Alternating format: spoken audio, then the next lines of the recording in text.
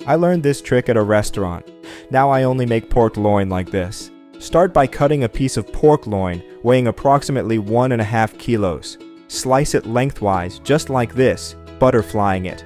Then cover with plastic wrap and pound very well with a meat mallet. Now season with salt to taste, a generous pinch of black pepper.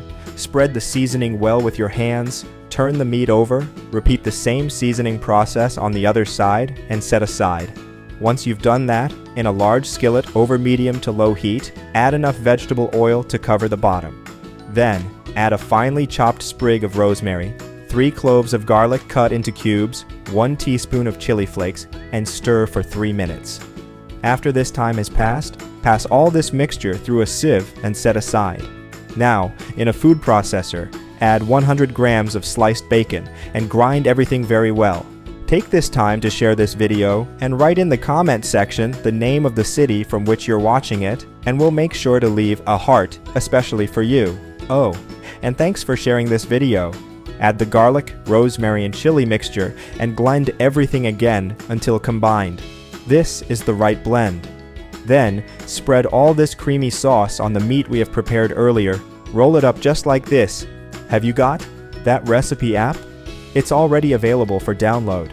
Go to the App Store or Play Store now, type that recipe, and download it. And tie it tightly with 6 pieces of string. Once you've done that, transfer this roll to a baking tray topped with the oven rack, just like I did. Take to a preheated oven at 180 degrees Celsius, 350 degrees Fahrenheit, and roast for 1 hour. But keep an eye out, as this time may vary depending on the power of your oven. After this time has passed, remove the meat from the oven, cover it with aluminum foil, and let it rest for 10 minutes. Meanwhile, in a large skillet over medium to low heat, add 500 grams of unsalted butter, and stir until melted.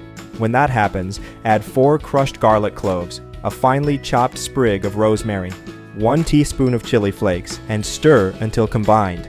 Then, add the roasted loin and fry it for 5 minutes, always turning it over. I hope you're enjoying the recipe. Share it with your friends. By doing so, you'll be helping us go even further. This is the right point. Remove from the skillet and set aside. Now, in a small bowl, add 30 milliliters of olive oil, the juice of 1 lemon, parsley to taste, mix very well, and set aside. Then, cut the meat into slices that are neither too thick nor too thin. Transfer to a nice serving plate, and add the sauce we prepared. That recipe is ready. You may now serve and enjoy it. I hope you liked this recipe. Now I'll head to the comment section and leave a heart to everyone who left the name of their city. See you next recipe. Bye bye.